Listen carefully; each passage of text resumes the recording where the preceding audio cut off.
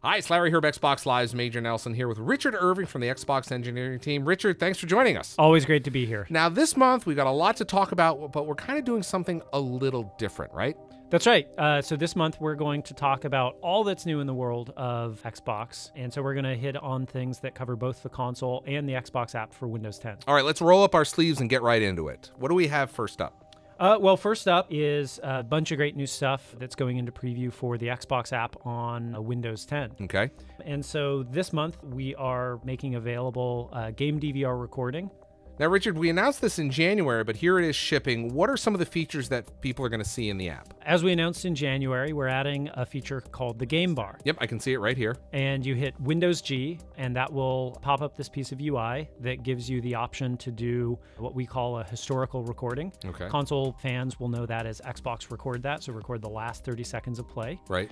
You'll be able to take a screenshot of what's currently on the screen, Okay. or you'll be able to manually start and stop recording right from that game bar. Now, I noticed here in the app, there's a lot more granular settings that we're providing folks. There's a very diverse set of hardware out there that we have to support on PCs, and our goal is to give you these great features without impacting the performance of your game. Game DVR and game screenshots coming in the Xbox app. That's awesome. There's also some other cool stuff that you guys tucked in there, right? That's right. So this month we're releasing to preview a standalone avatar app that will be available in the Windows Store. And in that app, you'll get all the customization features that you've come to expect with your avatar, different noses, eyes, hairstyles, as well as the full closet of standard items and access to the items that you've purchased on your Xbox 360. Now let's talk about user profiles. There's some differences here as well. So we've updated the layout and the UI of the user profile in the Xbox app to include more of the things that you expect based on your Xbox One experience. So you'll be able to see now yours and your friends' bio, location, reputation, and tenure. But even cooler than that is you'll also be able to see the showcase as you've configured it. And additionally, we've added your animated avatar, if you've created one.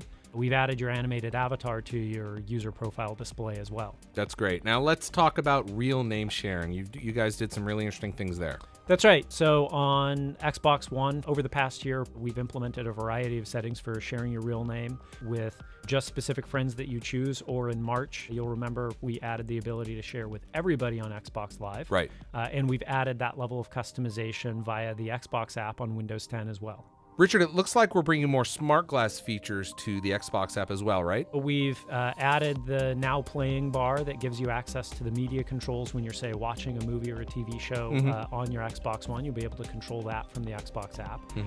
And perhaps even cooler than that is we're adding the ability to stream live TV to the Xbox app, which is also available on the Smart Glass app right now. A lot of stuff coming to the Xbox app on Windows 10, Richard. Thanks for that wrap up there. Let's turn our attention to Xbox One. We have some cool features coming there as well, including this top requested fan feature. What is it, Richard? So we're adding the ability to power your console on and off directly from Smart Glass.